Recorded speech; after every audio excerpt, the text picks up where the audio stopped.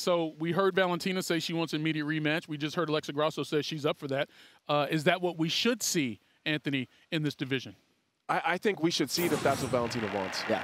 I think at this point in her career, as dominant as she was, in the things that she's already done, I think Valentina Shevchenko gets what she wants. If she wants to sit back and hang out for a little while and figure it out, then I think that's what she should be allowed to do. I think if she wants to run it back next week, I think she should have that opportunity. Okay.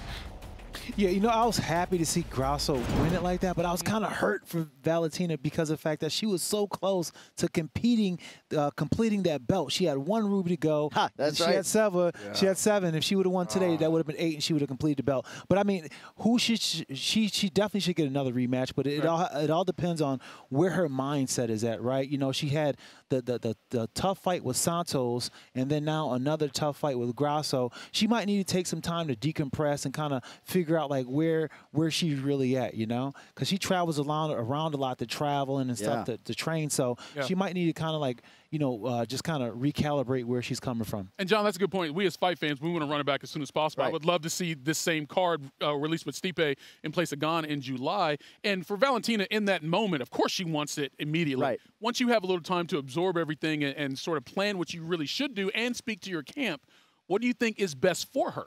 Yeah, no, it's a good question. I think if you're Manon Fior and Erin Blanchfield and some of the other contenders out there, this is like the worst result because not only did you want to be the one to end the reign of Valentina Shevchenko, but now this could amount to an appreciable delay. Erin Blanchfield's 23 years old, so it's not the biggest deal in the world, but I do believe that Rashad has hit on sort of an inconvenient truth, right? We've all put Valentina Shevchenko on this pedestal, rightfully so, insatiable appetite for mixed martial arts knowledge, always traveling the world, but there's not a lot of normalcy to her life, and it might be time to maybe take a step back, assess, and see where maybe there was a misstep here or there. Yeah, let's give a little appreciation for what Valentina Shevchenko has done in this division. Before tonight, she was the longest reigning champion in the UFC. She had won 9 in a row, all coming at flyweight, and it was the second longest win streak in UFC women's history. So, again, appreciate what she did during that run, which makes what Alexa Grasso did even more impressive because she beat one of the greatest of all time in the history of UFC.